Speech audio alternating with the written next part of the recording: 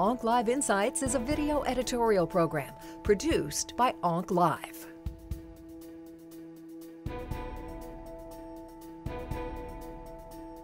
Ibrutinib was recently approved for Waldenström's macroglobulinemia in addition to its CLL approvals.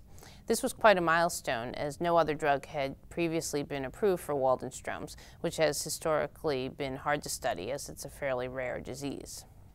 The approval was based on a phase 2 study in which very significant clinical benefit was seen with marked improvement in hemoglobin as well as marked improvement in IgM levels, often quite rapidly.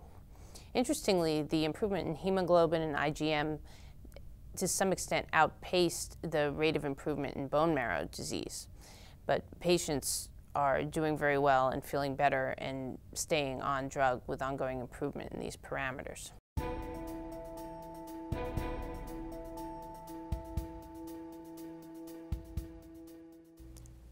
Ibrutinib represents a tremendous step forward in the treatment of patients with Waldenström's.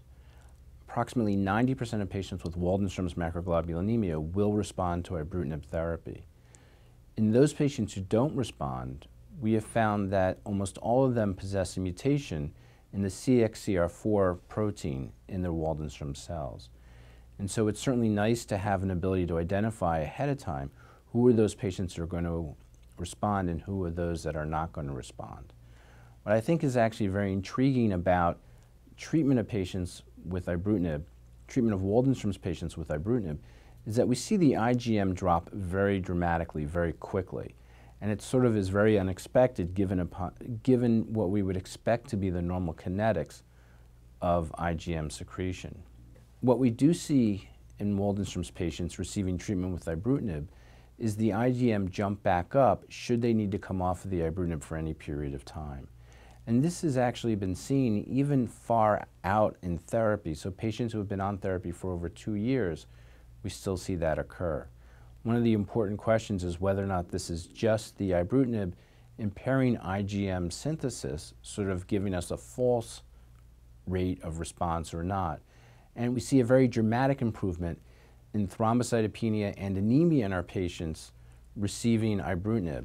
And so there's clear a improvement in hematopoiesis and a clearing of the marrow and a reduction in the splenomegaly and lymphadenopathy in these patients receiving ibrutinib.